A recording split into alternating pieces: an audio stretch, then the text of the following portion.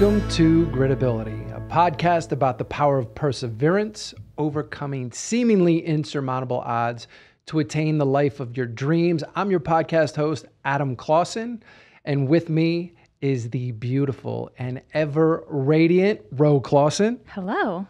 Hello, hello. So I'm excited to be here today. We're picking up on a story that we started to tell, but never followed through. Imagine that. We got sidetracked. Us? Me? Distract us? Take us down a wrong road?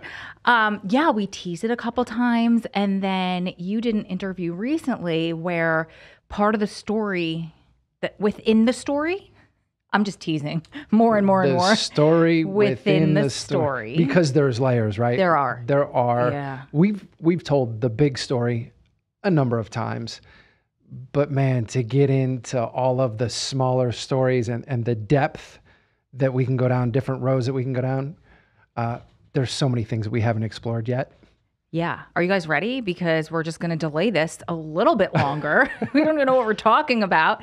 So we want to tell the story of the last 2 weeks before Adam came home, because it was like this super high and then this super low. It was like a crash. And then we kind of felt like we had to climb our way out of it. It wasn't just like, Adam's coming home, they open the door, yay.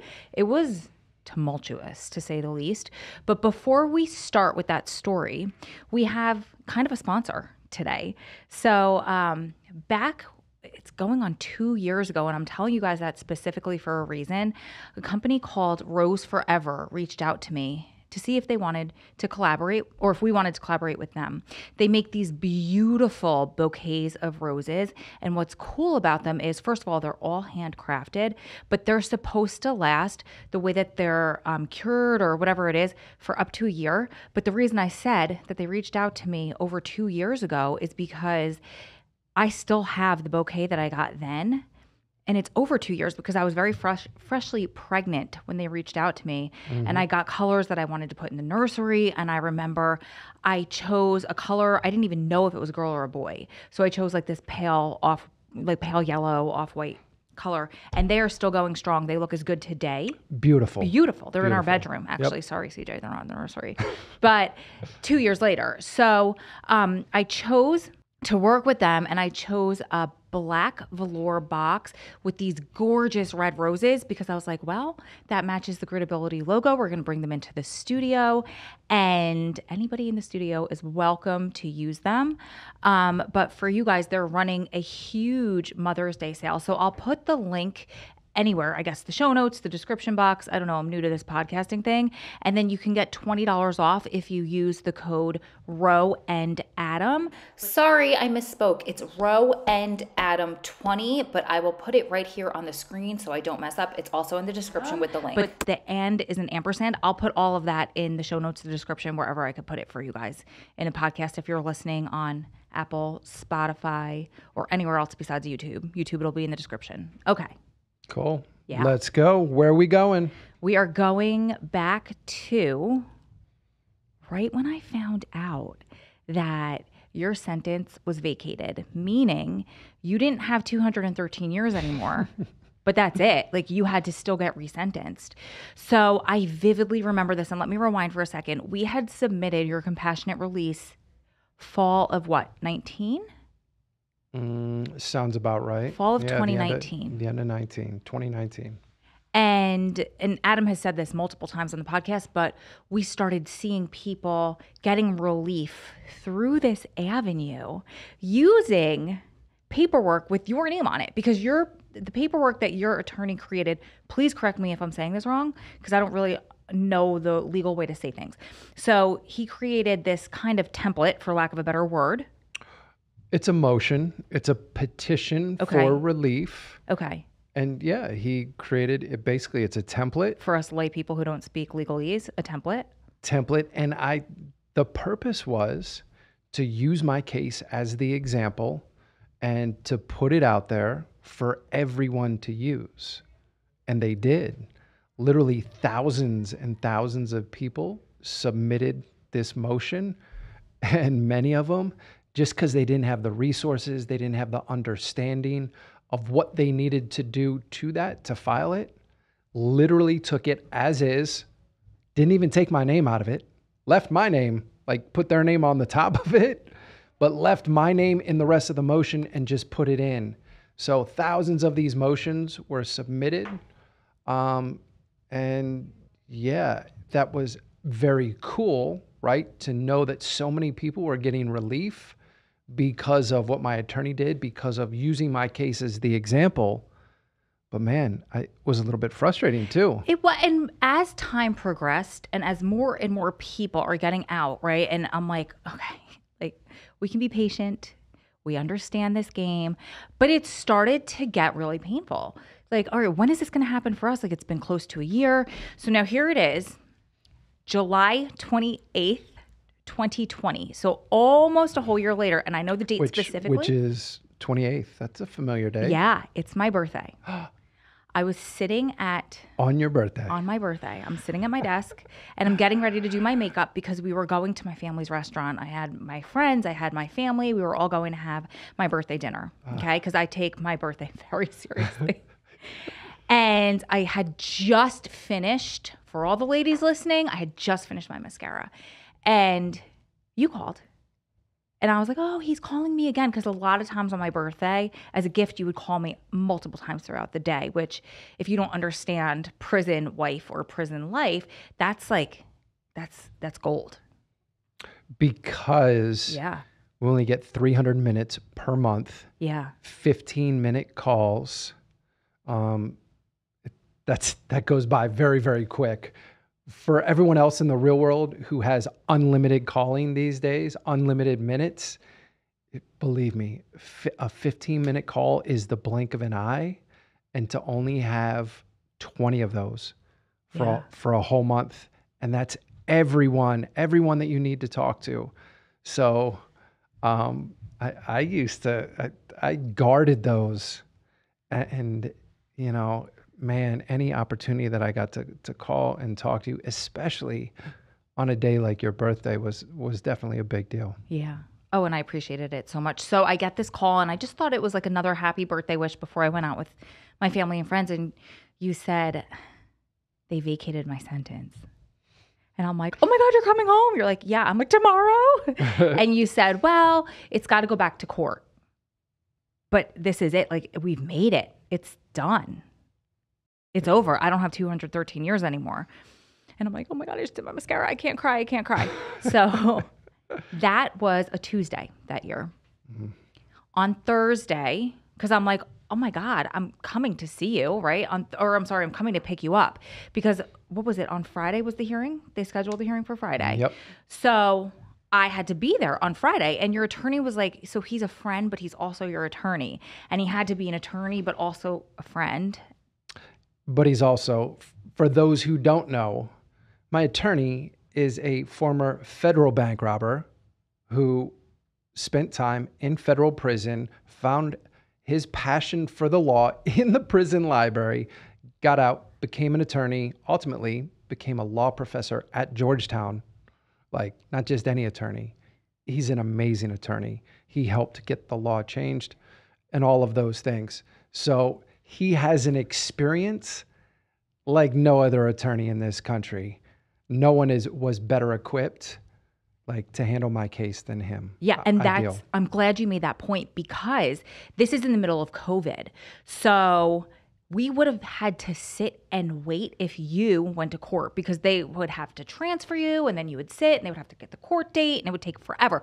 But because it's in the middle of COVID, you were able to waive your right to go to trial. And you said that he's the only person on this planet that you would let represent you and you not be there and just give him the reins completely because of his background. So I'm so glad you said that, or we would have forgotten to add that part. And I think it's a huge part of the story.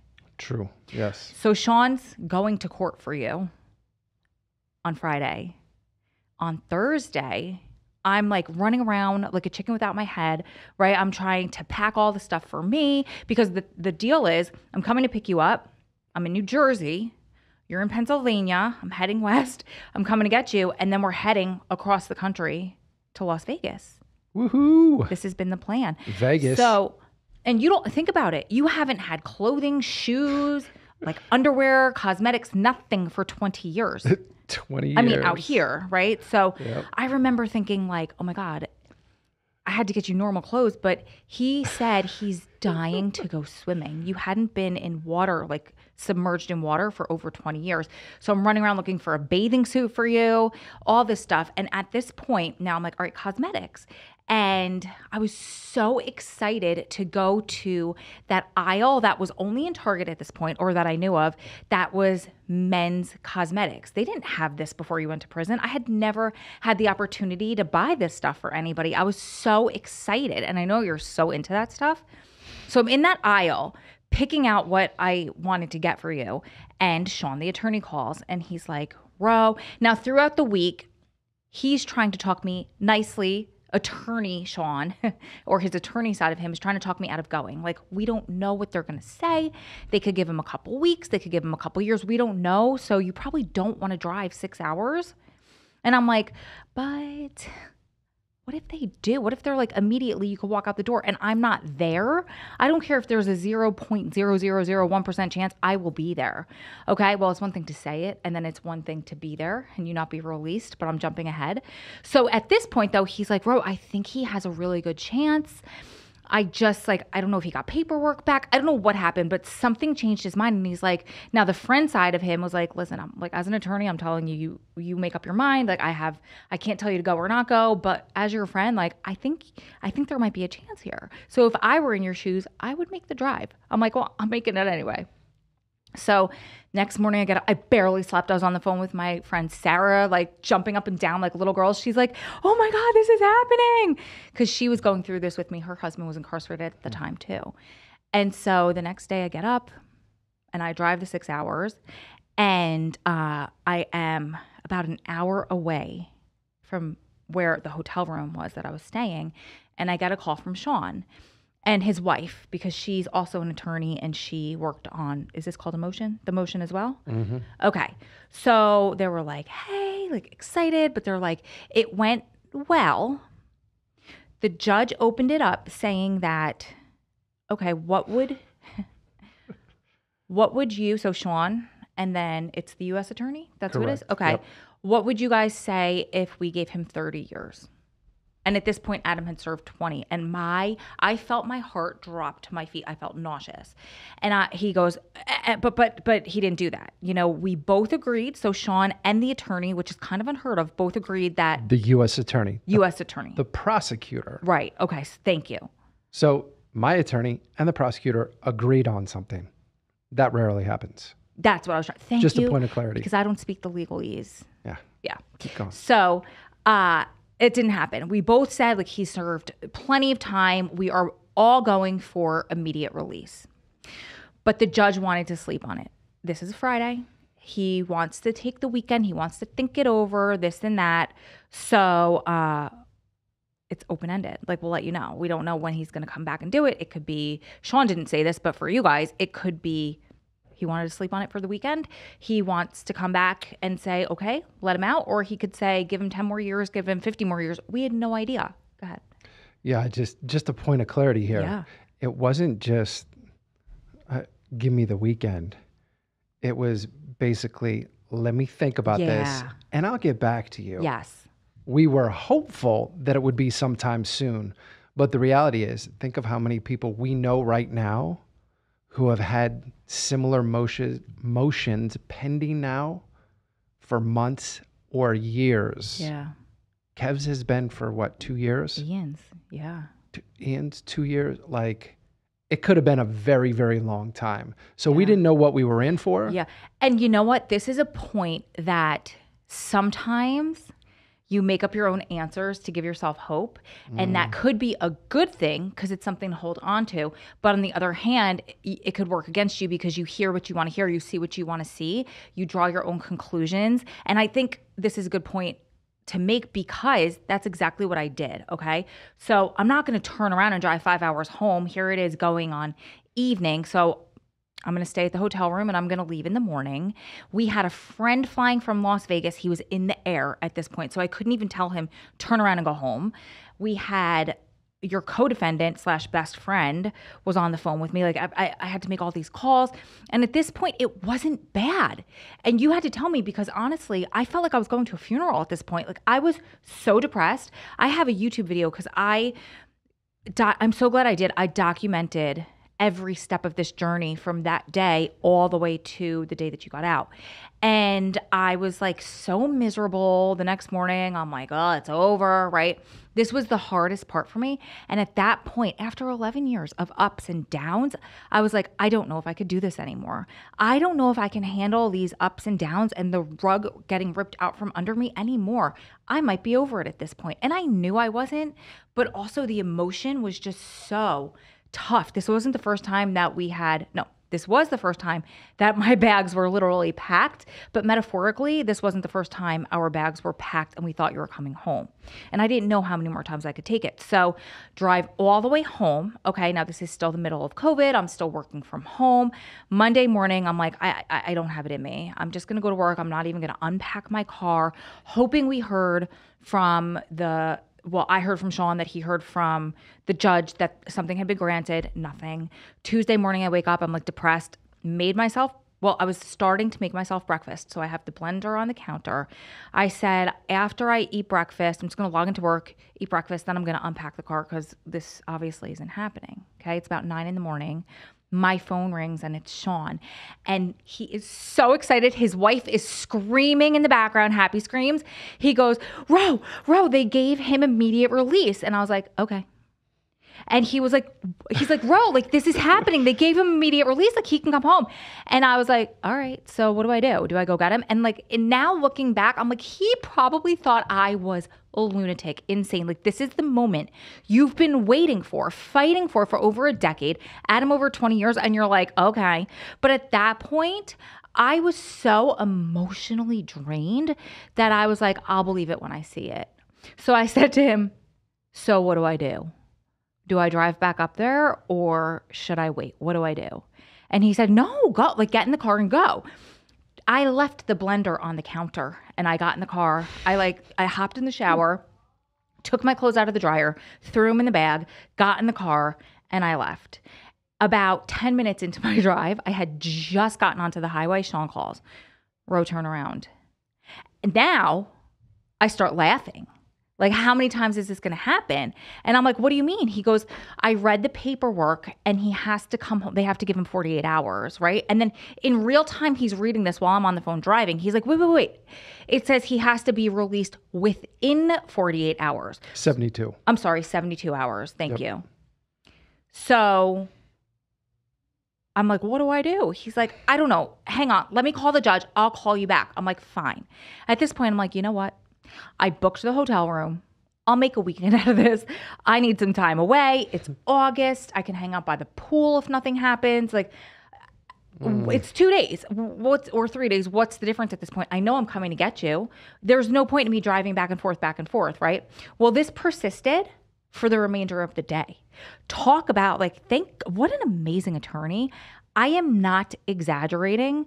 I must have been on the phone with him back and forth at minimum 50 times in those 72 hours between me, your mom, because then you needed a place to stay. Well, hold on. Yeah. Let's back up before you get too far, because what you said about when that news came through, like your response to it was like, yeah, okay. It was too much at that point. It was basically a sense of disbelief, right? Well, let me share my side of it. Yeah, please. Because I'm in the same boat. I don't know what's going on. I don't know if I'm going to get this decision anytime soon. I don't know if it's going to be weeks. I don't know if it's going to be months. So I'm trying to continue to go about my routine. And at that time, this is during COVID, there was a small group of us that were permitted to go out to work. And at that time, I'm working down in the carpentry shop. Want to know what I was doing down there? Making jewelry boxes? I was making special projects for the staff. Oh. But that's a whole nother story. So I'm down there in the carpentry shop. There's only 5 of us down there. And these are guys, since there's only 5 of us, we've all gotten pretty tight. We're down there, close-knit group, but it's a huge shop. And I happen to be walking across the shop and I hear there's a buzzer to get in the door. Now, only the officer that's in there with us has the key. I mean, there's other people that have the key, but he's generally the only one that's got the key. So I'm walking across the shop. I hear the buzzer. I look over and I look down this hallway and I can see at the end, there's, a door and it's glass. Like I can see in there. And I'm like, that looks like my case manager. And it's the guy from R&D, receiving and departures. And I stop. I'm stuck. I'm like, they got to be here for me. There's why else would they be here? They're like, there's no movement going on at this time. Very little movement on the yard. Things just aren't happening. So I stop and I'm standing there. I got my coffee because I was going to the hot water dispenser to get some fill up my coffee. And I'm standing there and there's no emotion, no reaction from him. So the officer who's working there in the shop comes out, looks at me, and I'm like, they're at the door. And he looks at me like, everything okay? And he goes down and he pops the door and they're like, yeah, Clausen. So he looks at me and obviously he knows that I'm waiting on something. He knows what's been going on. I kind of filled him in. And they just come walking towards me. And I vividly recall this. Now, I've been at this facility for over a decade. These people know me very well. I'm not a low profile guy to begin with, but I'm a high profile inmate on a small compound of only, 1,100 people at the time. And this happens to be my case manager. She knows me very well. And they come walking up to me and they're like, so, you ready to go? And I'm like, what do you mean? They're like, you ready to go yet? I'm like, what are you talking about? Are you trying to tell me something? They're like, yeah, you got immediate release. Are you ready or what? And I was like, don't play with me. They're like, no, come on, let's go. And I was like, I've dreamed about this moment, right? Like, this is it. This is when all of those, dreams that I've had about what this moment feels like, how I respond, and I'm just stuck. I'm stuck right there in the moment. And part of it was in the delivery. Yeah. Right? They weren't especially happy for me. And it just kind of, after all the highs and lows and is this real? Is it actually happening right now? And I was just kind of stuck there. And as it started to sink in, I'm like, oh God, what do I do? What do I do with my cup? I have tools out, the practical side of me kicks in and I'm like, I got to put my tools away. They're not going to let me out of here without putting the tools back in the cage. So I start turning to walk away and the guys in the shop are looking at me because they know that I'm waiting on this news. And listen, they wanted it for me just as much as I wanted it for myself. Everybody's looking for that, that spark of inspiration, that sense of hope. And Dante, he's bigger than me, taller than me, big guy. He looks at me and he's like, you got it? I was like, yeah, immediate release. And man, he just bursts out, starts crying. He grabs me, he's hugging me. And I'm like, man, I was like, it doesn't seem real. He's like, come on, man, we got to go. Let's get you out of here.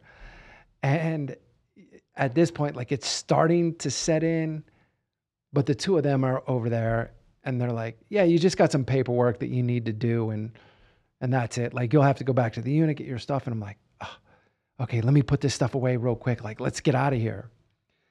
And so as it's becoming more real, I guess there's a sense of urgency, it's time to go. I can't wait to come tell you. And then I'm like, does she know?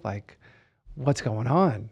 Yeah. I remember too, hanging up the phone with Sean and just, if I sent Adam an email, it would take an hour and a half for you to get it. But I was taking the clothes out of the dryer, right?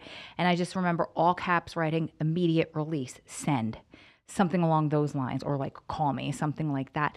But I want to go back to what you said about you froze in the moment, right? When you got the news, because I just want to put this out there for people who don't have any involvement in this life, right? So when people get out of prison, usually there's a release date that's pending. Like I have 5 months, I have 3 months, I have 3 weeks, and then on and on, right? So you make plans for release. And I always said, like, we couldn't do that. Our dreams for the future were literally just dreams. And to some people, they were pipe dreams. So I couldn't like look for a house for us or someplace to move into because number one, I didn't know if and when that was ever going to happen. But number two, it got really depressing. So for you to be stuck in that moment, like, the practical stuff, what do I do, makes so much sense because you couldn't prepare for what to do in that moment as much as you could. And like you said, like I dreamt about this, I saw this, I visualized this. I did that so many times. Like a lot of times, you know, when you're laying down to go to sleep and just to calm yourself down so you drift off to sleep, I would visualize that moment and it didn't happen in any way whatsoever what I visualized. And you just said the same thing. It's crazy. So back to that, right? I'm talking to Sean back and forth. And he says, Ro, we need a place for Adam to stay or for you guys to stay in Pennsylvania because this is in the middle of COVID when it was at its worst. The world was still shut down. And let me just make a side note. When you're driving 6 hours, right, I had to cut myself off from drinking water because no place was letting me stop and use the bathroom. Right. I remember I stopped, I pulled off. I had to go so bad because I just kept getting off at exits looking for like Burger Kings. They were shut down. Only drive-thrus were open. I finally, probably about 30 minutes, it's like an emergency at this point, walk into a Dunkin' Donuts. And I'm like, and thank God they were open. Right. And I said, I bought a coffee because I didn't want to be rude. And I was like, I need to use the bathroom. He goes, we don't have a bathroom. I was like, what are those chairs stacked up over there in front of the bathroom? I have to go to the bathroom. And he was like, we don't let people use it. I said, what do you guys use? And he was like, and I just started walking into the bathroom. He's like, fine. I'm like, and then I just cut myself off. But crazy, just side note. So Sean says they're going to make him quarantine. It's in the order. He has to be quarantined in 2 weeks in Pennsylvania. But if he can't find a place, they're going to throw him in the hole, which is solitary confinement. Now, I can't stay in a hotel for 2 weeks. I don't want you in the hole for 2 weeks. I don't want to delay this any longer. These 72 hours is torture at this point. Go ahead, tell this part. How do we find the place? So, obviously, here's the unusual part. As all of this is happening, Sean's like relentless. He's relentless in pressing the facility to do their part to get me released, right? Because there were a couple things that happened behind the scenes. Here's the reality, right? I'm someone who was serving a life sentence. I had 213 years. Now, by policy, someone is supposed to look at my file every 6 months, annually. You do a 3-year review. All of these things are supposed to take place in preparation for someone's eventual release. Well, when you look at someone that has a term like I did without a release date, how much time and attention you think they gave to my file? It was pretty much like, yeah, he's doing good. Now, there was a lot of things in my file that I actively went out and collected and had to make sure that were in there, you know, to produce a record that could be presented to the court. So I went out and got those things and made sure that they were always in my file. What I never thought about was my release address. So as part of the order that comes from the court, this immediate release within 72 hours, he has to be, you know, let out. But there's a quarantine attached to it, right? That says I have to stay in the state of Pennsylvania for 14 days to quarantine. It's just a crazy, like, this is one of the things that was made up during COVID, right? Who cares where I would have quarantined? Right. Right? Like, that didn't really matter. But that's what the judge determined. I guess it made sense at the time. I'm not questioning that. But the facility, the Bureau of Prisons, took a look at my file, and my release address was my arrest address. And I don't know who lived there, you know, at that time in 2020 when I got my release, but I sure couldn't go there, right? This isn't an address where I know anyone who's there. And if I sign this paper saying that that's where I'm agreeing to be released to, I'm responsible for that. So I am immediately violating the terms of my agreement on my release. Gives me chills. That's exactly what it would have been. And they're pissed off at me because I won't sign this paper. I'm like, there's no way. They basically wanted me to cover for them not doing what they were supposed to have done in the first place. But then they could have turned around and violated you? Well, the Bureau, the BOP would have washed their hands and said, he's not our problem. He's on supervision. He's part of United States parole. But parole could have violated you. Parole would have violated me immediately because that's not the address that we were going to. Wow. And how many people would have signed off on that not knowing, or just taking their word for it? How many people out of desperation? Like at this point, after everything that we've gone through, it's like, man, just let me out the door. Here's one more challenge, something else. Like they were aggressive, right? Like they made my life very, very uncomfortable for those last 72 hours. What was supposed to be, remember in my mind, like I've dreamt about this, what it's going to be like. That 72 hours was absolutely miserable. They were nasty. Oh God, they were, yeah. To not only you and I, but to also Sean. Yes. And talk about like an incredible individual. He was not taking it. He's like, oh, do I need to call the judge again? And he did. And he did. The reason and why things got worse is because he called the judge. And now you have a federal judge calling a facility saying, what the hell's going on over there? Why are you not taking care of this? What's the holdup? I gave the order. Make sure it's enforced. Anyways, the judge had to change the order to make sure that they did what they were supposed to do. And this is where it came in. We had to find an address. So... And it had to be approved. It had to be an approved address by the parole office. Now, mind you, we're coming to Las Vegas, but I need a temporary release to Pennsylvania. This is not how things normally work. This is like the furthest thing from normal. So the temporary office, I'm temporarily assigned for 14 days to Pennsylvania. You can imagine how much they love that. So they're in charge of me for these 14 days. They have to sign off on an address. Now, granted, my case was originally out of Philadelphia, Pennsylvania, right? You would think that I would have some addresses to utilize there. I didn't. I cut all ties with my past. There was no one that I could pick up the phone and say, hey, by the way, can I come crash for 14 days? Can Ro and I come stay with you? We tried to do that with my co-defendant, who was in Pennsylvania at the time, doing phenomenally well. They said, absolutely not. There's no way we're going to let you go. Sorry to cut you off. He went out of his way to make it work. Well, go comfortable. He took it to another level. He was like, listen, I'll go ahead and book us a suite at like a Residence Inn, one of those extended stays where you guys will have it for 2 weeks. It was right across from where he's working at the time. He's doing phenomenally well. He's been out for a decade at this point. Track record of success. I don't know why they wouldn't approve that, but they said, nope, it's got to be someone's permanent residence. They wanted us to have a babysitter. So, well, they got it, right? Oh. And man, it couldn't have worked out any better for us because ultimately what happens is I pick up the phone. We're exasperated at this point. Remember, the phones, it's not that easy. I can't just pick up the phone and keep dialing. And they're not about to let you use their phones, right? They did. I did get some use of the phone back there, but only because the judge had called and was forcing like, hey, like figure it out, get this done. And they're like, whatever you got to do to get it done and get the hell out of here, do it.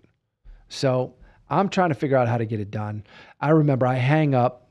They're pissed off at me. They basically push me out of the back, and I come out to the phones. I'm like, okay, let me get on the regular phone, the inmate phone. I get on, and I call, and I remember you're like, we've got someone. Well, let me stop you for 1 second, right? Yep. Because at this point, they denied the co-defendant. They denied the hotel. Sean's getting desperate. He goes, what about Adam's mom? She's in Wisconsin, but I can maybe go back to the judge and have him change the order because it's Adam's mom. So we called her, and she was devastated because it's just the way that timing worked with this whole thing is incredible. But at the time, it was devastating to her because the month before, she had moved out of her condo, which was like a couple or 3 bedrooms, into this tiny little almost studio type of, or a 1-bedroom apartment. She's like, there's just no room for you guys. But now she's involved. She's like, I will call anybody I can.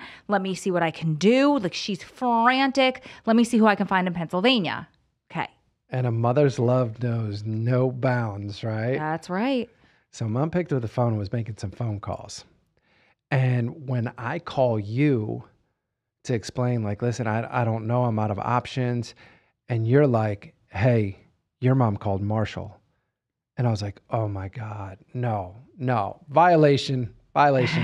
You can't do that. That's not someone you can pick up the phone and call. And you said.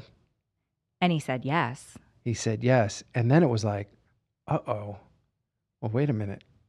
How's this going to work? I'll drop you off and I'll see you in 2 weeks. Who's Marshall? So who's Marshall? Marshall, I had met a couple years before while in prison, holding reentry events. He was someone from the community who came in, and unexpectedly, he thought he was coming in to speak to staff, and they brought him in and gave us an opportunity to speak to him, those of us who were at the core of our coaching program, to share what we were doing on the inside. And he was impressed. He was inspired by it. And it was after that initial conversation that he and I continued to talk. He continued to come to the facility. And one of the most unlikely people that you would see coming into a federal facility, because he was a U.S. attorney at the time. He was a U.S. attorney out of Erie, Pennsylvania, who his statement that first time I met him was, yes, unapologetically, like, I'm here to enforce the law, but I also feel that I have a responsibility to make sure that what happens to you after that law is enforced, the time that you receive, that there's support throughout that period, that something good comes out of it to ensure that you come out better than you went in, to make sure that you are better equipped to deal with life. And I admired that. I admired his commitment, the fact that he kept coming in, that, listen, prison's a hostile environment, right? Like, U.S. attorneys don't come in, prosecutors don't go into prisons. It's just no. And most of them are too afraid to come in. So one, he had the courage to do it repeatedly. Guys respected that. The relationship that we built over time, like, that sent a very strong message. Like, it gave other people permission. They'd see us talking, and it wasn't just talking. They'd see, like, man, there was a genuine friendship that developed there. But I wasn't privy to any of this. So I'm like, oh man, I was on the phone with Joel filling him in, right? Yep. Because he's trying to find us a place. And I'm like, he's leaving jail and going to jail. Like, I don't want to stay there, right? And you have to tell this part for all the married couples out there. What was Marshall's actual, like, a literal response to your mom? The literal response when my mom was like, you said if I ever needed anything to call. Well, I need something. Adam needs a place to stay. And he said, absolutely. And he's like, well, wait a minute. Let me make sure. Let me check with my wife just to be certain, right? Now, all those husbands out there are like, uh-huh. Wait a minute. Just to put this in context, I am a repeat violent offender, right? Like, I am the boogeyman. I am the worst of the worst when you talk about criminal justice, the last person that's going to get any sort of relief, which is why it was so challenging up to this point for us to get the attention to gain this relief. And this guy didn't hesitate, not for a second. And neither did his wife or he was like, his family. Absolutely. And yeah, I definitely want to get to that and talk about what that experience was. But guy didn't hesitate. And we should note, he wasn't in the U.S. Attorney's office anymore. He had left the U.S. Attorney's office to become a Pennsylvania state court judge, right? So now he's a judge. We're going to stay at the judge's house. That's my release address, right? Like, that doesn't even seem real. Initially, I was like a little reluctant to even tell people. Well, and then he said, though, I mean, I think that this is just the beauty of Marshall and his family, right? He said, I am not doing this for accolades. I'm doing this for Adam. So I'd prefer that my name be left out of this. Like, obviously the judge has to approve it, but I don't want, I mean, we've obviously gotten his permission to talk about it since, but what a beautiful person. Like, I'm not doing this because I'm up for election. I'm not doing this to get glory or anything like that. I'm doing this to help out a friend and somebody who deserves it. Yeah, truly, truly remarkable. Remarkable. And wow. Okay, so let's rewind though, because I was just about to talk about pulling up there, but you didn't get out yet. So we had the place to stay. I tell you, you're like, oh no. He said yes. And I'm like, I'll drop you off and see you in 2 weeks. And then you talked me into, because I have like visions of us like sitting with the judge in their living room. Like, I just felt like it was going to be so awkward. But of course I'm joking. I would have never left you there for 2 weeks by yourself. And then what was this? This was day 1, right? So we're like 24 hours in, or is this day 2? I don't remember. Oh, I don't. They're dragging. I don't even know what the time frame was. This was probably at least into day 2. Day 2, and they were supposed to release me by the end of day 3. So here we are. The first day has gone by. Just like incessant calls back and forth. We're trying to figure it out. Frantic. I was burnt out. Go to sleep, get up and do it all over again. And I think it was at the end of day 2, we're like, okay, we got it locked in. It's not going to happen today. Yeah, I remember there was hope, and Sean got off the phone with the people on the inside, and he's like, Ro, he's like, it's just not going to, it's not going to happen. He's like, I'm sorry. And then I, at that point, was like, all right, I mean, I'm here, I'm hanging out. I just need to get some rest. At this point, I don't think I ate very much. I think maybe I was existing on coffee and a couple bites of food here and there. So now day 3, I get up, you and I spoke. I mean, I knew at some point it was going to happen this day, right? I just didn't know when. So I did my makeup, my hair, this and that. And it's about probably late morning, like lunchtime, no, early afternoon, lunchtime. And one of my girlfriends was like, go get yourself food because you haven't really eaten. Like, you need to stay strong. You need to be healthy. So the only place in this town, we were like in the middle of nowhere, Desperadoville in Pennsylvania. So the only place that I could get something remotely healthy was Subway. So I stopped in and I ordered a sandwich, and I was on the phone with Jess. And she's like, oh, I said, I just got off the phone with Adam. She's like, oh, Ro, I'm sorry. She goes, but the fact that they didn't shut off his minutes, because Jess has done time herself, that means that it's probably not going to happen. She's like, but don't worry. She's like, it's happening in the next couple of days.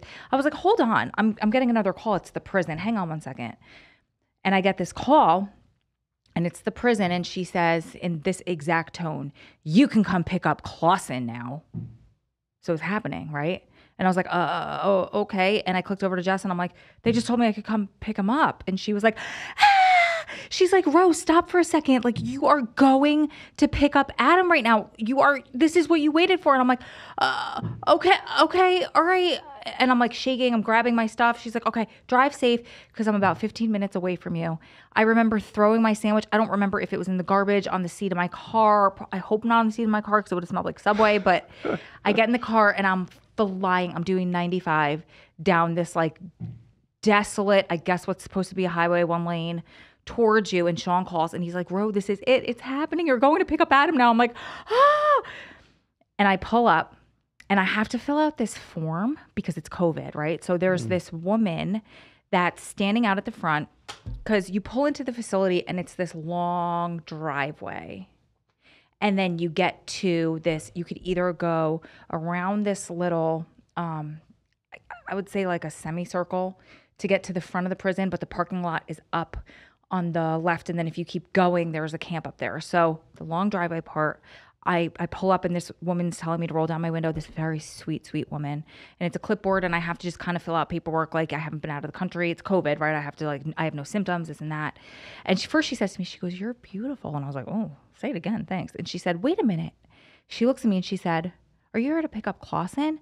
And I said, "Yeah." She stopped and she took this big breath and this beautiful smile. And she's like, "He's a great guy.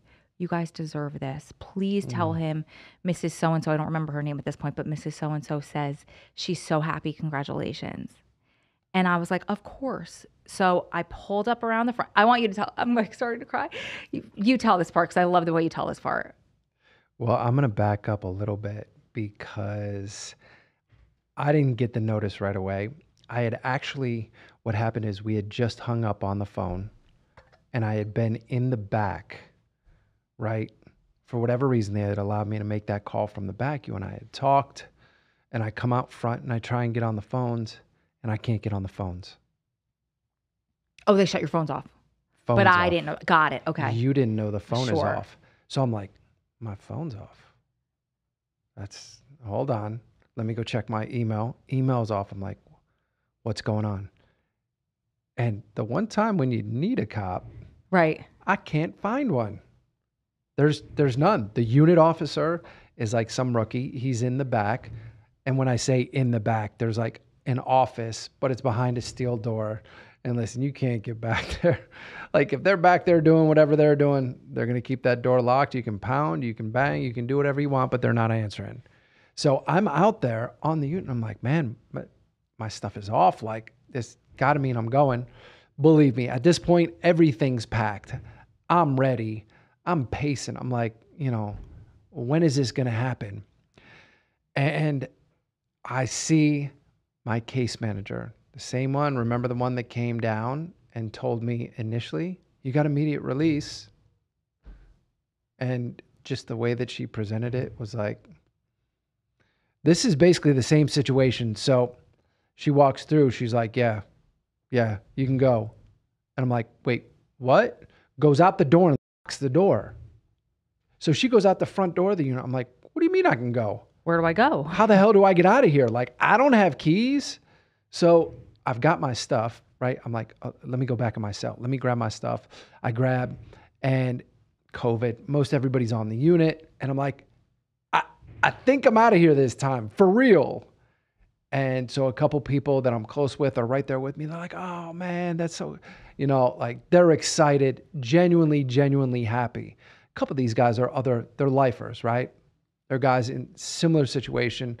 And when I tell you, like, man, people were just so happy. They were so happy for me.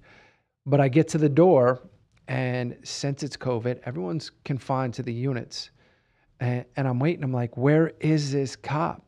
And finally, he comes back around from outside, opens the door. And I'm like, I can go? He's like, I guess. And I'm like, well, you're going to have to tell me to stop. So I take off, and I got a cart.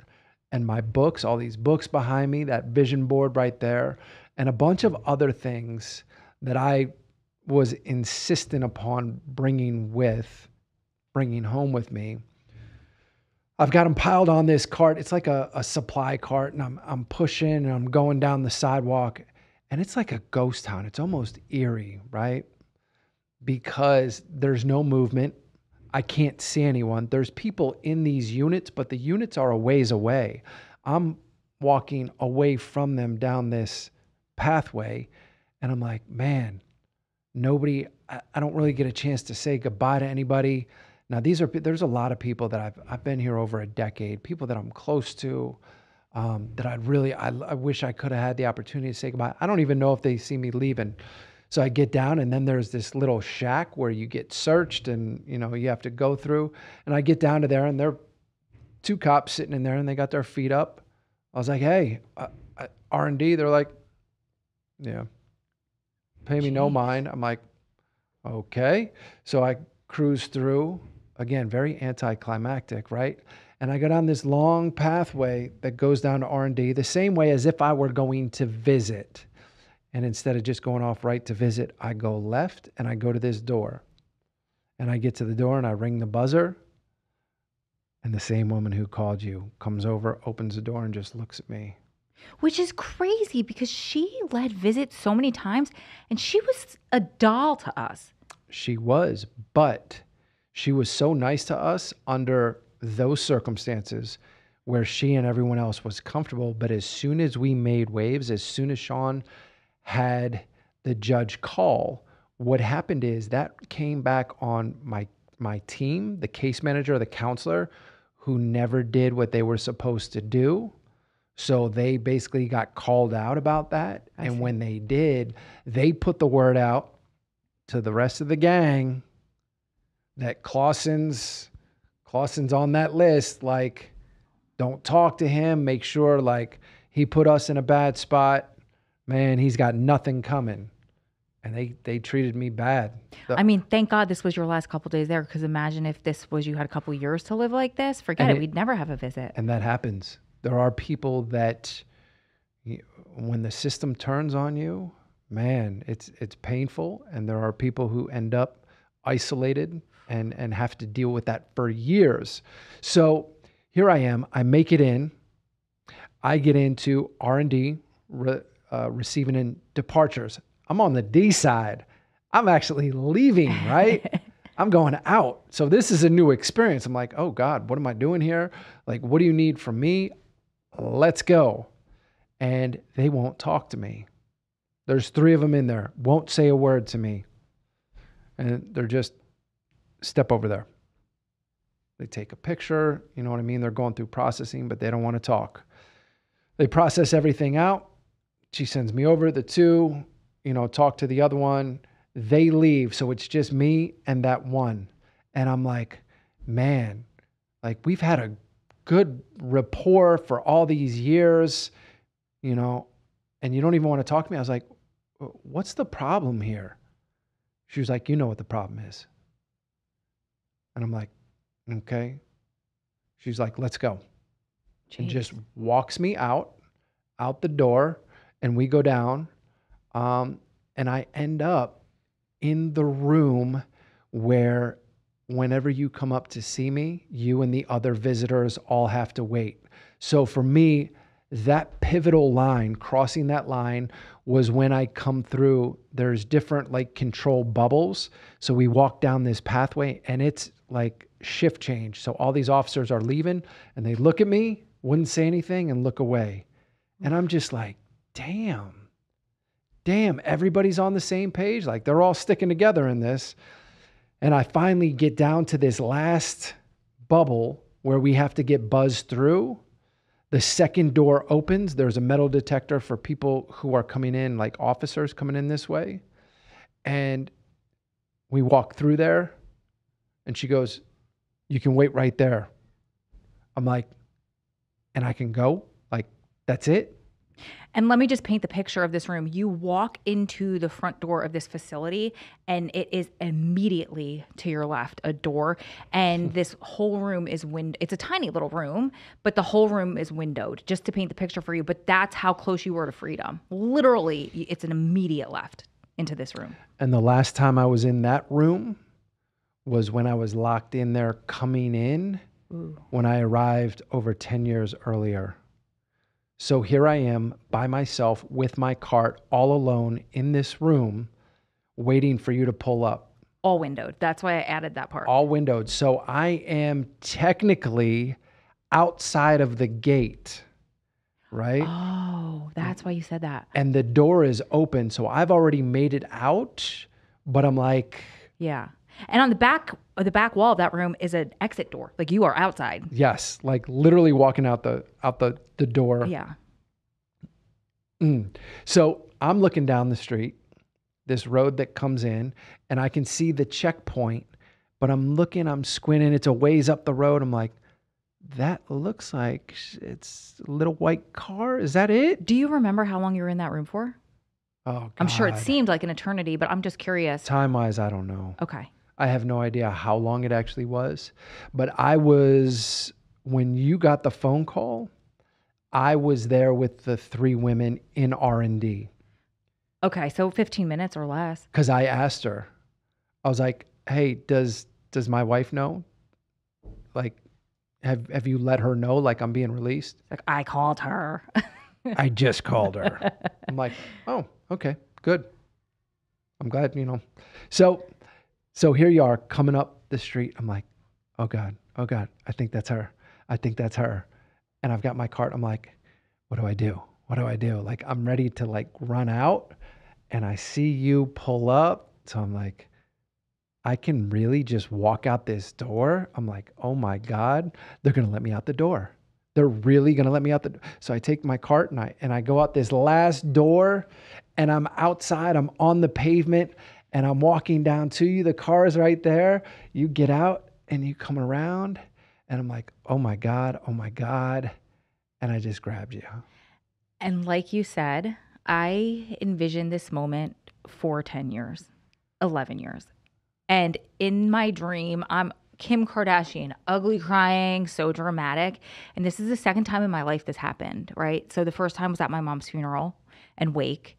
And it's like this calm took over my body. It was not an out of body experience, but it didn't feel like me, right? And my emotions had to be put aside. And I was just able to like live and go through the motions and the moment. I was living in the moment, but like I did not cry. I knew I needed to be strong at my mom's funeral for my dad and for my family.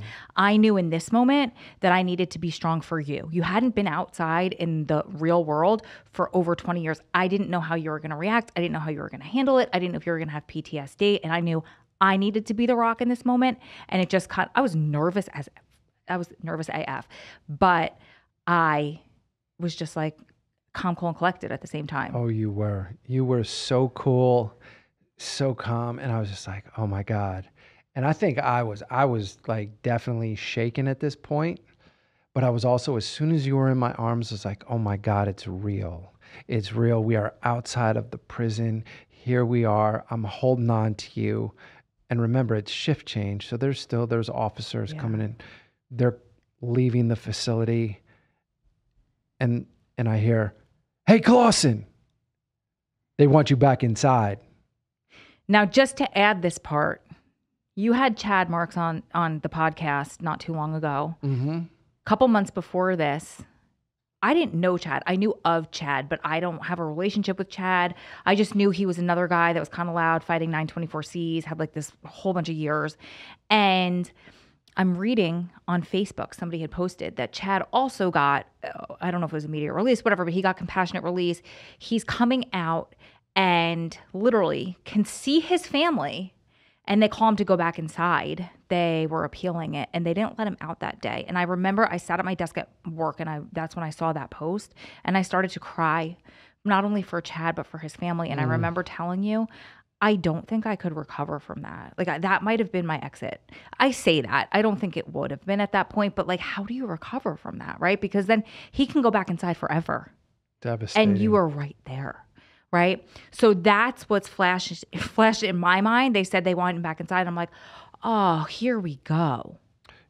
You grabbed me so tight, like death grip. So that calm, cool, collected, like, you grabbed me, and in that moment, like I was panicked, and I looked, and I saw him start laughing. And he didn't, in his defense, I mean, I don't even know who he is, but in his defense, he didn't know about Chad. But out of all those officers, none of them who would talk to me, give me the time of day, the one that did decided to be funny, and he was just joking around. Like that was his way of genuinely being funny. And if there was no Chad, it would have been a funny joke. Like, right? And he looked at us, and I think he knew, like, we're not playing around. Yeah, that wasn't funny. And we looked at each other like, let's get the hell out of here. It's time to go. And we literally hopped in the car. We're like, cram this stuff in here. Like, we're gone. Stopped at the sign that says, welcome to federal prison. Took a selfie. We did. We stopped out front. We got a great picture of it. But we were even reluctant to do that. It was quick. It was quick. It wasn't the experience that we had planned or expected. But that's how I finally made it out. And there was a lot of negativity. And I'm going to be honest, because I see that we're running a little long here. I carried some resentment for a while about that because of how respectful I was to them, how we always were, and to be treated like that on the way out the door. And I felt like, they took that joy from us. Yeah. Part of it is I almost feel like I allowed them to take part of that which is why at some point I had to let go of that. And are you done? Yeah.